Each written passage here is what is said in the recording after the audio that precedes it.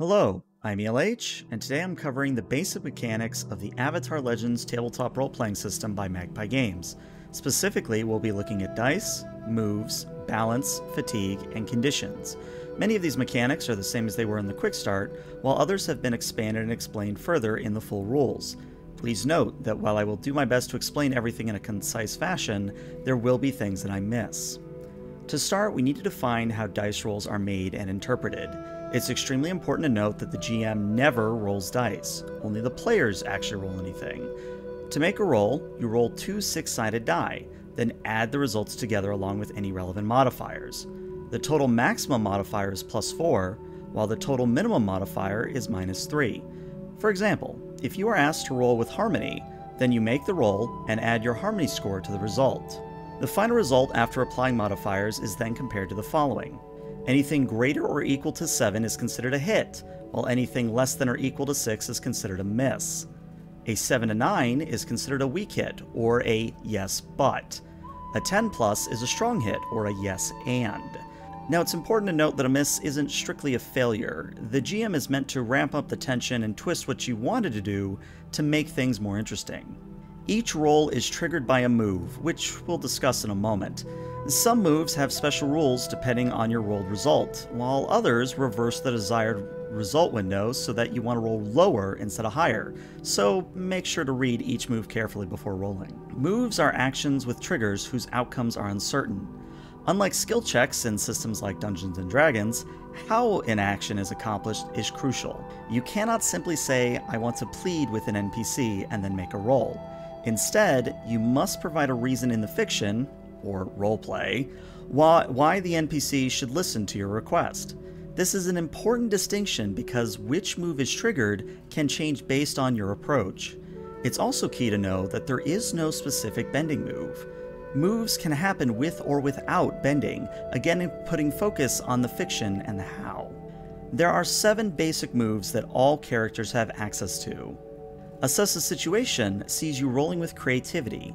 On a 7 to 9, you can ask one of the following, and on a 10+, you can ask 2. What here can I use to blank? Who or what is the biggest threat? What should I be on the lookout for? What's my best way out in through? Who or what is in the greatest danger? Acting on these answers grants you a +1 ongoing, or a continual +1 to rolls that use the information you've just gained. Note, the GM must answer these questions fully and honestly. New circumstances may change those answers as the fiction progresses, but at the moment of inquiry, you are guaranteed to get a complete and true answer back. Guiding Comfort has you roll with Harmony when making an honest attempt towards another person. On a hit, 7+, they choose either to embrace your guidance and comfort to clear a condition or to fatigue, and will answer one question you have honestly, though you don't have to ask one, or they can shut you down and inflict a condition on you as you shift their balance. On a 10+, you can also shift their balance if they embrace your guidance and comfort. This move requires honesty and is great for advancing the fiction while potentially dealing with built-up conditions and being close to overflowing on balance. The Intimidate move is specifically directed at an NPC, and you roll with Passion. On a hit, they choose one of the following, and on a 10+, you can eliminate one from the list before they choose. They run to escape or get back up, they back down but keep watch, they give in with a few stipulations, or they attack you off balance and mark a condition. Again, this must target an NPC. PCs must resolve disputes in roleplay or by calling them out, which will be covered in the balance section later in the video. Plead also targets an NPC, though rolls with Harmony. On a 7 to 9, the target needs something more, like evidence, guidance, or resources, before they will help, support, or otherwise take action. On a 10+, though, they immediately act and do their best until the situation changes. The NPC target must be someone that cares about what you think. Hostile NPCs, ones that don't take you seriously, or NPCs that aren't affected by you, can't be pleaded with. Note, it's important to know that this move is not triggered by calling in a favor or asking for backup if the NPC is already willing to give it to you. The NPC also has to be at risk or otherwise at cost to grant your request when you do plead with them. Push Your Luck has you declare what you're trying to do in a risky situation and then rolling with passion. On a hit, you do it, but it costs something. On a 10+, your boldness pays off and you get an additional opportunity presented to you by the GM. This move is generally a catch-all for anything risky that isn't triggering any other move. The cost paid is typically marking fatigue or conditions, but can be nearly anything present in the fiction. Rely on your skills and training utilizes focus for its dice roll. On a hit, whatever you're attempting to do happens. On a 7 to 9 specifically, the GM will tell you how your imperfect execution has led to unexpected consequences. You can either accept those consequences or mark 1 fatigue. Use this move when doing something risky that involves your training, backgrounds, or other skills. It covers quite a bit, but don't fall into the trap of using it for everything. Trick returns to the targeting of NPCs, this time rolling with creativity. On a hit, they'll believe you and do what you want for the moment. On a 7 to 9, you pick one of the following, and on a 10+, you pick 2. They either stumble, granting you a +1 forward, basically a +1 on your next roll that applies, to act against them. They act foolishly and grant you an additional opportunity, or they overcommit and are deceived for some time. The final basic move is Help. This does not require any rolling. Instead, you mark 1 fatigue in order to give someone you're assisting a +1 to their roll. This takes place after the roll has been made and cannot be used during a combat exchange. You must also be able to reasonably assist your ally and describe what it is you're trying to do to help out. Next is Balance. Balance is something every PC has. It's a dual track that represents your progress towards 2 principles. These principles are typically found in your selected playbook and are meant to be opposed to some extent. I'd recommend glancing at my playbook videos if you want an idea of what that entails. As seen to the left, the balance track is best tracked with some form of movable marker. As you move towards the left or right principle, your score with each principle raises and lowers appropriately. Should you ever exceed the track, or go over +4 -4, then your center shifts towards that end of the track and the track resets. I'll cover more about losing your balance in a moment, but before that, realize that the balance track is both a narrative tool and a pseudo health bar. You ultimately decide how much your current balance affects how you roleplay your character. Now with all that in mind, we can talk about balance moves. Like the 7 basic moves mentioned previously, these 5 moves are available to every character. They are as follows. Live Up to Your Principle allows you to mark 1 fatigue to roll with a principle instead of the normal stat roll when you take action in accordance with that principle's values. This cannot be used if a move tells you to roll without any modifiers. You must also describe how specifically you're living up to the principle in question. Openly calling someone out is a little bit tricky. You start by shifting your balance away from center. This means you move your balance track 1 step away from whatever your current center is.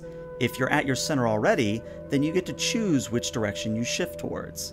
Once you've done this, you name and roll your target's principle. On a hit, the target does what you say or marks a condition. On a 7 to 9, they challenge your view of the world in turn and force you to either mark 1 fatigue or allow them to shift your balance. On a miss, this all backfires. The target demands you act in accordance with one of your principles, which you must either do or mark a condition. Note, this is not mind control. It does not remove agency from NPCs or PCs. You can deny a call out when an NPC calls upon you to live up to your principle and you wish to reject them. This is similar to the above, but has you rolling instead of the NPCs, since, as a reminder, the GM and thus NPCs never roll. This is also one of the reversed rolls, where you want to roll lower rather than higher. You roll with a called out principle. On a hit, you do as the NPC says or mark a fatigue. On a 10+, you must also shift your balance towards whichever principle was called out. It's only on a miss that you stand strong. Doing so allows you to clear a condition, clear fatigue, or shift your balance. Resisting an NPC shifting your balance is subtly different. Unlike denying a callout where it requires immediate action, this balance move is about an NPC challenging your beliefs and view of the world during your interactions with them. Roll 2d6 flat. On a hit, you maintain your current balance. On a 7 to 9, you choose one of the following. On a 10+, you choose 2. You can either clear a condition or mark growth by immediately acting to prove the NPC wrong. shift your balance towards the opposite principle, or learn what the NPC's principle is if they have one. If you already know what they have, then you gain +1 forward against them. Should you roll a miss, then you mark a condition, and then the GM will shift your balance twice. The final balance move is losing your balance. As mentioned previously, this occurs when your balance shifts past either end of the track. You must immediately choose one of the following outcomes as you obsess over that principle in an unhealthy manner.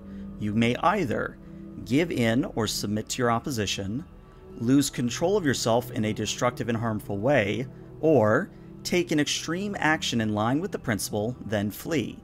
You can only lose your balance on screen, meaning you cannot do so at the end of the session or when your character is not present. Typically, losing your balance means that you are no longer an active participant in the current scene, similar to being taken out. The good news is that you can clear all conditions and fatigue after shifting your center, as was mentioned previously. Fatigue is a straightforward representation of how physically, mentally, and/or emotionally tired, stressed, and worn down you are. All player characters have 5 boxes of fatigue, while NPCs can have anywhere between 3 and 15. If all of your fatigue is marked, and something gives you the choice between marking fatigue and something else, you must do the something else. You may also not use any move that requires marking fatigue. Should something outside those 2 conditions cause you to mark fatigue, you must instead mark a condition. Clearing fatigue usually involves either guiding and comforting, or getting proper rest. Sleeping in the rough clears 2 fatigue. Sleeping in a covered place like a barn clears 3 fatigue. Sleeping somewhere comfortable clears 4 fatigue. If you take a full week off, even in the wilderness, you clear all fatigue. Well, 5 fatigue. NPCs work a little bit differently. Anyways, you must have access to food and water to benefit from the rest. Side note before moving on to conditions, you can also use rest to reset your balance to center if the circumstances are right. Just check with your game master, they'll let you know.